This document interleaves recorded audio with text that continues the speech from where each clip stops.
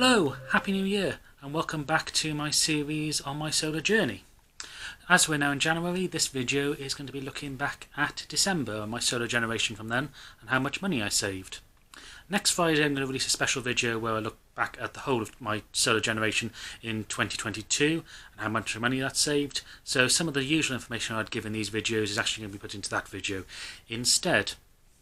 Also in January I'm going to be releasing a video which is a request video about looking at what the savings is on having a battery compared to exporting to the grid and some of the benefits about having a battery over export. So I'll be putting that together over the next week and then be releasing that sometime soon.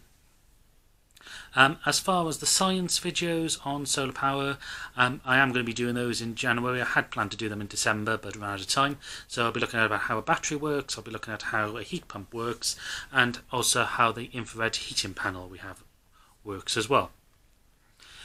If you have a son or daughter who is currently revising for exams, I've also released a video as part of my sort of maths tuition videos looking at exam revision techniques and tips. So if you'd like to pass that video on to them, there is a link just here, and there is also a link down below in the description. Right, so let's get through to the December generation with this graph here. As you can see, we've actually had quite low generation through December. The maximum generation we had on any day was just over 14 kilowatts, and the lowest amount of generation we had was down at 0.3 kilowatt hours.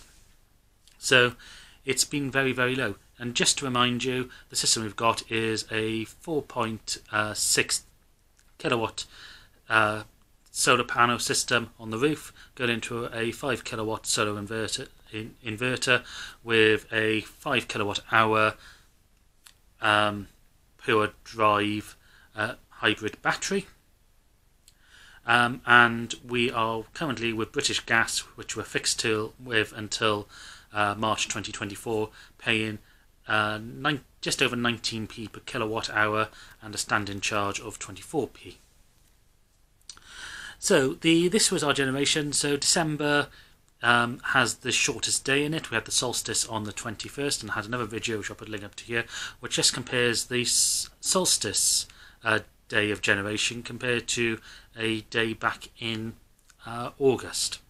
The weather in December was a bit all over the place. We had some very cloudy days where we were getting very little generation at all, but we also had that very cold spell where in Swansea at least we were getting actually some sunshine even though it was -centigrade in temperature. So those accounts for the days when we were getting sort of the 14 above 10 kilowatt hour generations. So how does this actually look for in terms of our usage, export, and what we were using? So here's the usual graph. So the green was the electricity we were exporting back to the grid. As you can see, on some days there was very little at all, if it actually was zero on quite a few days. We had the real import, because the Solace app is now given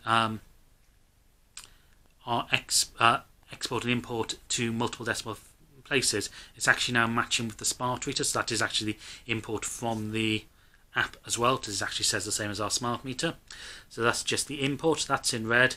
As you can see, on some days, especially later on in the month, we were almost purely reliant on import in electricity from the grid. The yellow is the battery discharge. That's where we've charged the battery from our solar panels and then discharged it through the day for usage. And then we've got the green, which I call the self-use, which is just the energy being produced on the roof and we're using it in real time.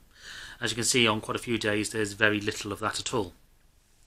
I should also point out that for the last week in December, from Christmas Eve through to New Year's Eve, we were away, so we had very little uses on that over that time. So let's break this down into some numbers and figures. So in December we used a total of 205 kilowatt hours. We generated on the roof 144 kilowatt hours, and of that 144 we self-used, so we used by charging the battery and discharging and just purely off the roof in read time, 119 kilowatt hours, which means that we sent to the grid 25 kilowatt hours, and we imported 84 kilowatt hours. And this can be shown in this graph here, so you can see comparing to our previous months. As I'll go into more into this graph in next week's video, but you can see the input our own generation which we use, which is at 119 kilowatt hours, and the amount we imported from the grid, which was the 85, which is in red. So how much does this make in costs? So this is excluding our standing charge. So we gave British Gas in December £16.30. From our seg tariff, which pays 5p per kilowatt hour from So Energy, we made £1.75, and the electricity that we saved, or the money we saved by using our own electricity at that 19p rate that British Gas would charge us, was £23.37p. So as you see from this graph, we had less export compared to November, more import from the grid, and less electricity generated off the roof. And this means that in December we were 41.83% reliant on the grid, i.e. we were about 59% self-sufficient. So next week I'll actually break down those per month and go into more details.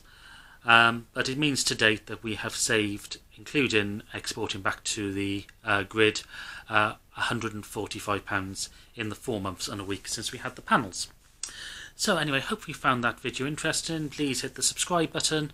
I'm still trying to get my subscriptions up. As you know, there are ad videos that appear before my videos. I can't make any money out of those because I haven't got enough subscribers to do that. So hitting that subscriber will be beneficial to me. So anyway, thank you for watching, and I'll see you in another video very soon.